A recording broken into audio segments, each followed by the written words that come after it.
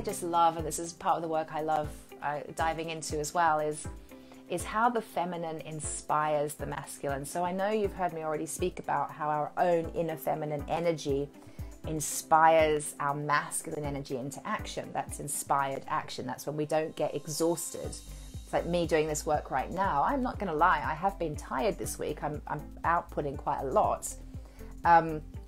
But the action is so inspired. I'm so passionate. I'm loving it so much that I've got this inner fuel that's like keeping me going. Like it's just stoking the fire, and it just keeps me going, and it's just its own internal combustion engine. I'm not like having to reach outside of myself for energy. It's all internally driven because it's inspired guidance. Why am I sharing that with you? Yes, also the empowered feminine inspires the empowered masculine. So how we as women show up with our men has a huge impact on them. Massive impact.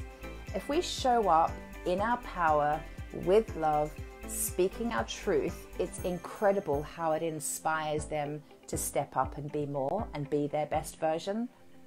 I genuinely think, and this is no disrespect to men at all, they need us. They need us to inspire them. They need us to help them be who they came here to be. It's really important. We play a very important fundamental role with men to be our best selves so that we can inspire them to be their best selves. And we need them too.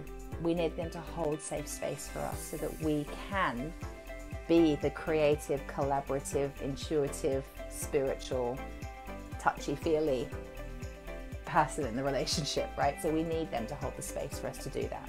So that's what James and I have. And what's really interesting though as well is, was it yesterday or the day before, we were on a dog walk, and he was sharing an experience with me of bumping into some people we know. And he said, Katie, it was so interesting. I could feel their energy before they even said any words. I was like, oh wow, okay. He said, you know how you always say you feel it? I can feel what's going on for somebody before I even see them. Like I'm tapped in like that, and I can just feel it. I can feel your words through the screen, and when I'm reading your notes in the Facebook group, I feel you. And it's just what I've become highly attuned to be able to do. I receive through that feeling. And James is such a logical, he's so masculine. He's a very manly man. He's very logical, and he's very much a thinker. And he's also super sensitive.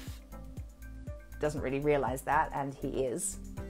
And he said to me, you know, you've shown me how to feel somebody's energy without having to actually hear what they have to say or have evidence or proof of it. I just know. He said, I just knew what I was turning up to when I met them, and I felt them. And I thought that was really amazing. And that's you know, it's not me teaching him that, and I don't want to teach him anything. It's just me being me has rubbed off on him.